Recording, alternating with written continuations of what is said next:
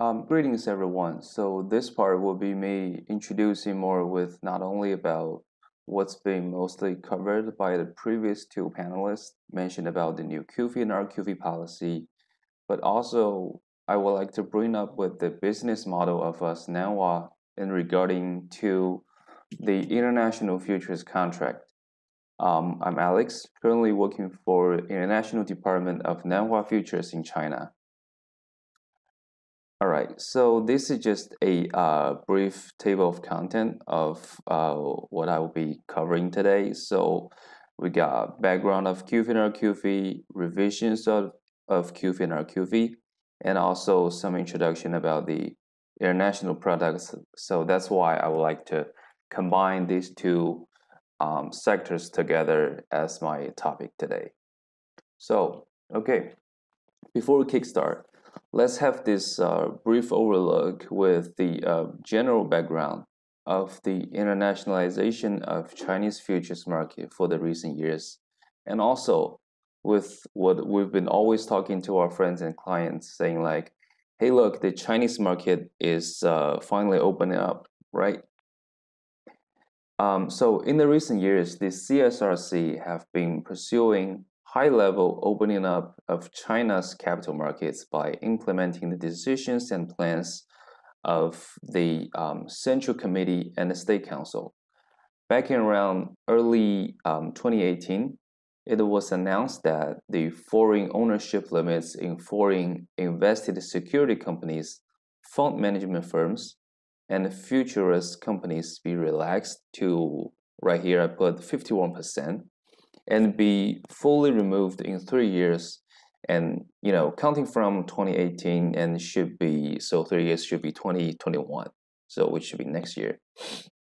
With doing so, the relaxation of such foreign ownership limits have been faithfully carried out with administrative approvals granted to 4 joint venture security companies and fund management firms where foreign investor takes the majority ownership.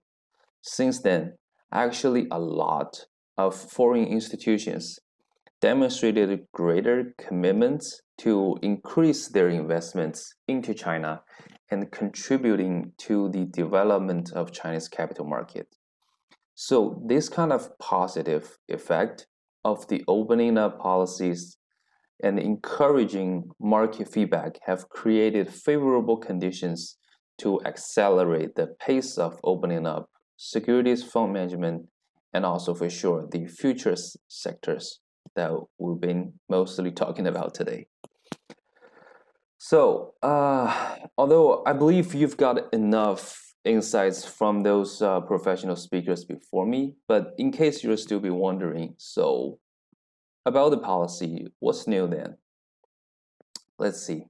So basically, everything we're talking about right now with the new policy of QFII-RQFII is based on the guideline that rolled out a couple months ago by CSRC. And the details are mostly about, we can see right here, so relaxation qualification requirements and facilitating investments on operations of QFIIs and RQFIIs. The previous separate regimes for QFII and RQFII, they are now integrated. And also, qualification requirements are relaxed, application documents are streamlined, review cycle is cut short, and also a simplified reviewing procedure is applied. So, and also the restriction on the number of intermediaries servicing a QFII and RQFII investor is now removed formally. And finally, the supervision over reporting and filing RQFII and QFIIs is improved, and the requirements of data submissions are reduced. That's what's mostly talked about by CSRC in its rules and press release about the new QFII and RQFII rules. And so if what I've mentioned above just right here, if they sounds like, good to know, then I guess you might be looking for this one right here. So that's the expansion of the investment range, right? According to CSRC, QFIIs and RQFIIs may invest in additional asset types in the Chinese domestic markets, including securities admitted on the National Equity Exchange and Quotations. That's called the NEQ, N-E-E-Q, the NEQ market. It is a state-owned national securities trading exchange established by the State Council back in 2012, led by CSRC since then. So other than that, we can see private investment funds and financial futures and commodity futures contract, not only for those international ones we'll be talking about in the short. And also options, for sure, options right here. And also the QFIIs and RQFIIs may participate in bond repurchase transactions, margin trading, and securities financing on stock exchanges, and securities lending to securities finance companies. So, and also, maybe I didn't put it right here. So, and also financial products, including financial derivative contracts, as well as related trading models, will be gradually relaxed for QFII and RQFIIs access in an orderly manner. So, we're looking at a very long-term opening up step-by-step release by CSRC for all those investment targets we mentioned right here, step-by-step. So like all the foreign investors should be waiting on this real quick. So yeah, basically we can see that's almost the whole pool of investments will get green lighted in a very short soon. Okay, so moving to the next topic. So do you remember my main topic at the very first page? So that's the QFII and RQFII with international futures contract, right? So which leads to this question right here in the middle. So what will be the actual relationship between these two? Do they work together, or do they fight with each other actually? So by answering that, we'll have to look at this page first. All right, so starting in 2018 right here, that's where the government started talking more and more about internationalization. Everything back then is at the very beginning stage. Then Shanghai International Energy Exchange, which is the INE, finally listed its crude oil contract on March 26, which back then, like everyone in downtown Chicago, was expecting this very first shot from Chinese futures market for years, I believe. And this INE crude oil is still till the very now, it's still like the top option for arbitrage traders who would trade WTI crude oil against INE crude oil. Yeah, it is still today. It's a very good arbitrage choice. And then we have Dalian Commodity Exchange, the DCE, launched its international iron ore contract in May, and also the ZCE, the Zhengzhou Commodity Exchange, launched its PTA, which is also a downstream product of the crude oil. So by the PTA contract was listed by the ZCE exchange on November, late 2018. And then we goes to mid 2019 and earlier 2020, we can see the INE was finally back in the game with its rubber 20 and the low sulfur fuel oil, the LSFO contract, listed on the INE exchange. And yes, following this, we will see till the very last week, on November the 19th, we got Shanghai Futures Exchange listed international bonded copper as its first internationalized contract. And it is also, to be noted, it is also the very first one coexisting with the domestic Chinese copper contract, comparing with the other 5 contracts. So at the very right bottom to this page, we can still see continues that even more in this year, DCE, the Dalian Commodity Exchange, catches up with their pace with deciding to launch international palm oil and oil contract on December the 22nd, 2020.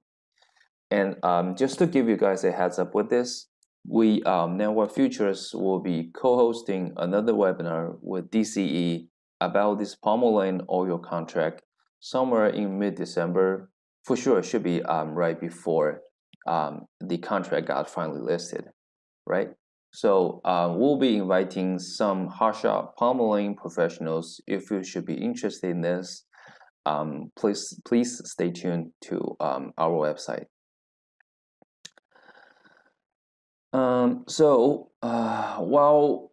Since I've mentioned ourselves, let's take a look at the international business overlook map right here. So what you're actually seeing right now is not only the like what role Nanhua actually plays as, but also is the trade solution we usually provide to our foreign investors, which is you should see right here to the very right of the page.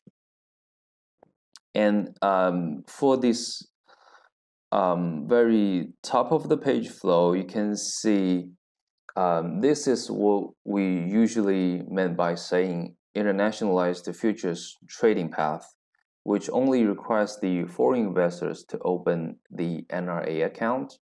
Then you could go directly to a domestic futures company like us here in China, the Nanhua Futures Company Limited, to open up your futures trading account to trade all those 6 internationalized futures contract, and without going through another layer of foreign intermediary corporation. So and also you can see at the very bottom right here, that's the main topic we should be covering for today. That's the QFII and RQFII, and it goes through one, you can see right here, it goes through one qualified QFII-RQFII entities, which usually could be a asset management company with its qualification granted by CSRC. For example, like one of our fully owned Hong Kong subsidiary called HG&H International Asset Management Company. This kind of asset management company can be the qualified QFII and RQFII entities before the trade goes to the domestic Chinese futures companies, then goes to the accordingly exchange based on what's the target investment you're looking at. Well, so there are also, like, outside of this map, there are also plenty of solutions we can provide to our underlying clients or potential clients actually. So for example, about like OTC and PE fund through our Chinese affiliate firm, but those are actually another story. If you should be interested in, you can always contact us for more details about those plans. And yes, so this is just a brief background of our company right here. So I'll have to mention again that our international department here in China of Nanhua Futures is devoted to bringing foreign investors into Chinese futures, or like capital market actually, with providing the best, suitable, and customized solutions based on the client's need and targets. And yeah, so just after this brief outlook about us, so to the very last and outstanding question is, what's the actual relationship between QFII and RQFII and internationalized contracts? Well, I would say like both of them have their pros and cons, which you should be probably getting a better idea even than I do after this webinar. So, but you know, like you might be thinking like which one to choose. Is the about to open new QFII with full product range, or you can start now with trading internationalized contract while waiting on the details from CSRC to roll out again? Well, it's your call, actually. Okay, thank you for your time attending this webinar today. For any further questions, please reach out to us via the phone call in the right here, or simply write an email to me directly. I'm Alex